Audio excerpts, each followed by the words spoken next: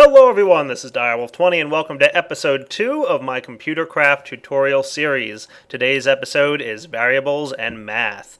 We're going to cover what variables are, how they work, and since we're going to be doing variables, I figured we might as well also jump into some basic math functions. Don't worry, it's just simple addition and subtraction. Hopefully nothing too crazy for you guys just yet. So being as this is episode 2, I'm going to get started. So let's start looking at variables and how we use them inside Lua. Alright, so we're going to open up our computer and get right into things. So we remember last episode I created a Hello World program. Let's edit this up a little bit, and we can see right now that we've got the option here to print out Hello World. That's basically all this program does.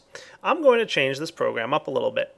And you know what? To be honest with you, I'm actually going to add one thing to the agenda. We're also going to cover comments in code. This is nice and simple, so don't worry about it. Basically, we're going to comment out the Hello World line right now.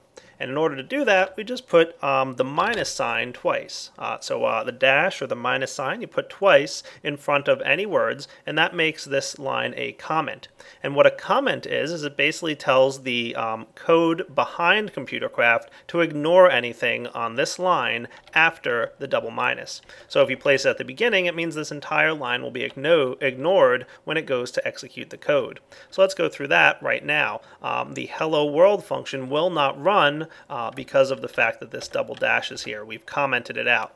The reason it's called comments is more often than not, it's meant to put comments in your code about how it works. So if I were to space out over here and put a double dash, again, a comment indicator, and say this clears the screen, this sets the cursor position. By placing these comments on the line, it kind of gives your people reading your code a little bit clearer idea of what it does. Now, obviously, most people reading your code would know what term.clear does, but this is just for demonstration purposes. More often than not, your code's going to be a little bit more complex, and by putting comments in, it makes it so other people who are reading your code just have a better idea. So, just to recap real quick, the Hello World program will still clear the screen and change the cursor position, but we will no longer print out Hello World. And the reason I'm covering this is I'm going to keep this commented out for the next line. So let's run the Hello World program. Note that it cleared the screen, set the cursor position, but did not change or print out Hello World. It jumped past that point. So let's jump back into Hello World. And we'll actually write a new program. We'll call it variables, or we'll just put VAR, short for variables. Part 1. Cool.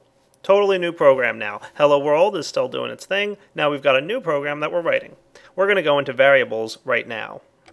A variable in a programming language is a way to store information that can be accessed later on. Basically, if you want to tell the computer that, hey, I want this number to be stored in what's called a variable, it'll keep that number, and then you can reference that number later on. And the best way to demonstrate this is with a quick introduction. Now, I do want to note for those familiar with other programming languages that Lua is a type of programming language that you don't have to define the type of variable that you're using before you start using it. It will automatically assign its type. And I believe this is called dynamic types, but I don't know. I might have just made that term up. But basically, as soon as you put data into a variable, it will determine the type of variable on the fly. If you don't know what that means, don't worry about it. It's more important in other programming languages. So let's create our very first variable.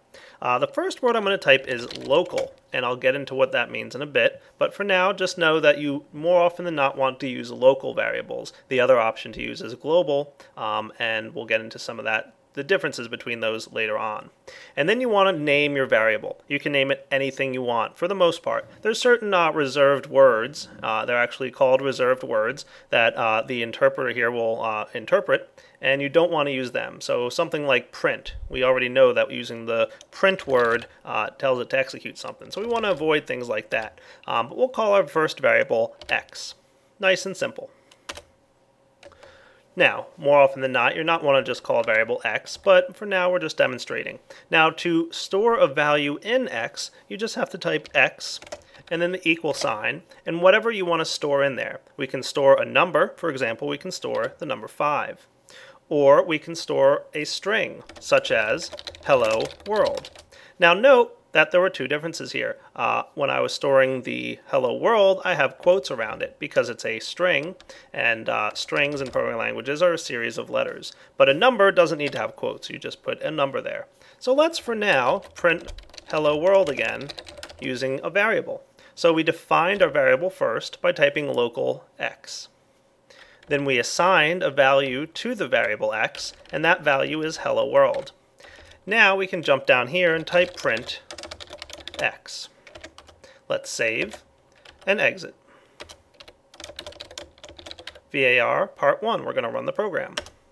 Ta-da! It printed hello world.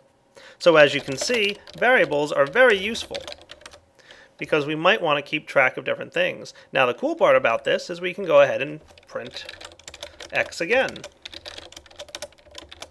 Print it 3 times. So we're saving ourselves some typing by continuously using x instead of using hello world. But that's only some of the utility of the variables. Now when I ran it again, it printed it out 3 times. Now I've cleared some things out. Let's go ahead and look at numbers and math. We can also store numbers in our variables, and for now we're going to store the number 5. Sounds easy enough. Now I can come down here and print x again. Let's see what happens. Ta-da! It printed out number 5. Perfect. Now, there might be some instances where you want to do some math, and using variables is a really good way to handle that. We just need to simply say print x plus 1. Should be easy enough. Now when we run our program, we'll take a look at the code real quick. When we run our program, what's going to happen is it's going to define the variable x. Then it's going to assign that variable x to number 5. And then when you tell it to print, it's going to interpret what's inside the parentheses here, take the number 5, add 1 to it, and then print it out. But we should note that it does not actually change the value of x. And to prove that, we're going to print x by itself afterwards. Let's go ahead and exit the program and run it. So what we should see when we run this is 6 and then 5. Perfect.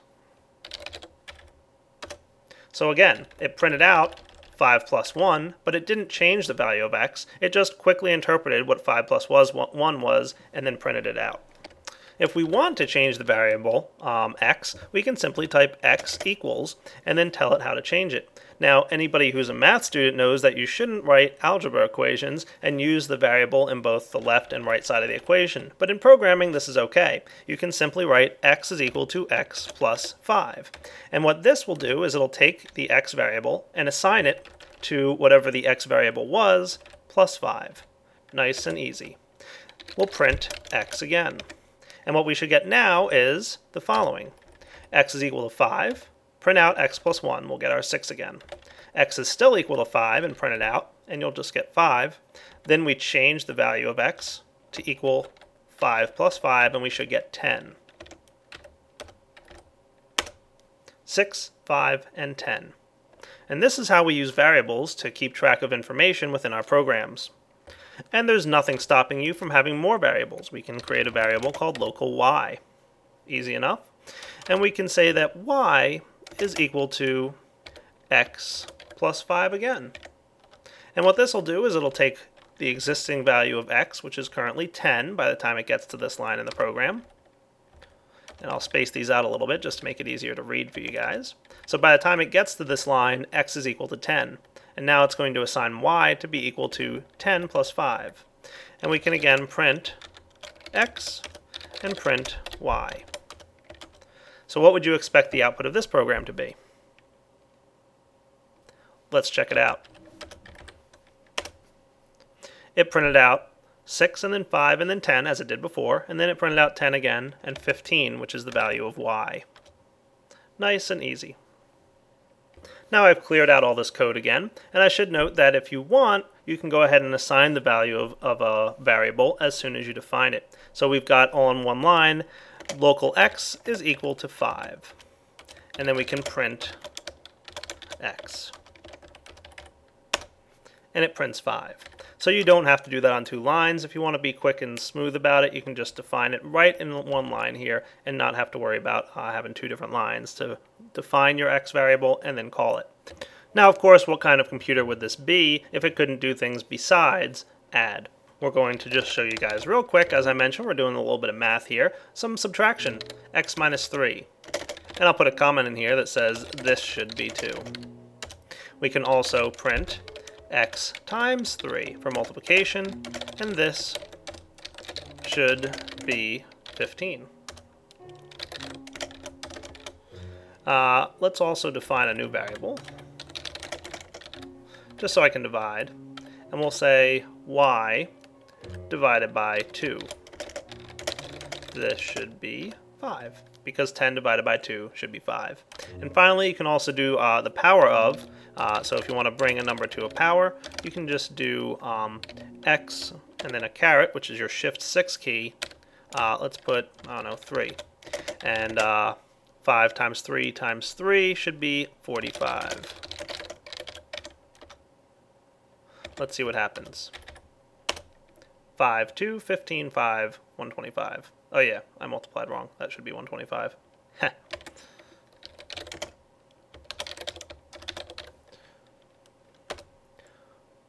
So I was close. 5, 2, 15, 5, 125. That's what I get for trying to do math in my head during a tutorial video. Now do note that your variables are case sensitive. So I'm creating a local variable called capital H, capital W, and I'm going to make it a string called hello world. And remember, strings are just a clump of letters all together. And you denote the start and end with them with the quotes. I'm going to print lowercase hw and then print uppercase hw. And this should not work. And this should work. And make sure to put the double dashes right there. There we go. So it got through all the numbers we had. Now the one that didn't work is the blank line here, because there was no variable defined as lowercase hw, but the uppercase hw did work. Another type of variable is called a Boolean variable, and Boolean values can only store two things, either true or false. No other data can be stored in it. Now, at first, it might not seem like this is useful, but as we get into further and more complicated programs, it will be very useful to keep track of true and false. It's very simple to define. Just create a local variable, call it whatever you want. We'll call it bool sample, and you can assign it either true or false. And we'll print bool sample. Notice that it printed out true. Now this is not a string. It's actually a Boolean variable called true or false, and that's the only information it can store. So this is different from a string. Now the important thing to tell you the difference here is, let's try this out. So in programming, it's sometimes important to be able to switch back and forth between true and false. And again, this is something we'll get into in the future. But all you have to do that is type the word not in front of it. And that'll alternate between true and false. So right now, bool sample has the value of true. So this bool sample here has a value of true. But just like up here, where we take x minus 3 within the print line, and we get 5 minus 3, here we're taking the information, we're saying, give me the opposite of bool sample. By typing the word not here. It's pretty much saying the opposite, and the opposite of true is false. So when we run this, we should see the output of false on the last line, and that's what we get.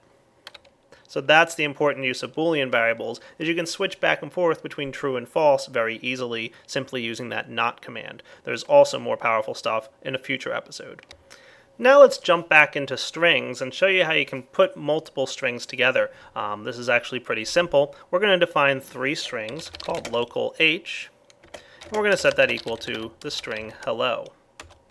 We're going to call local w equal to world.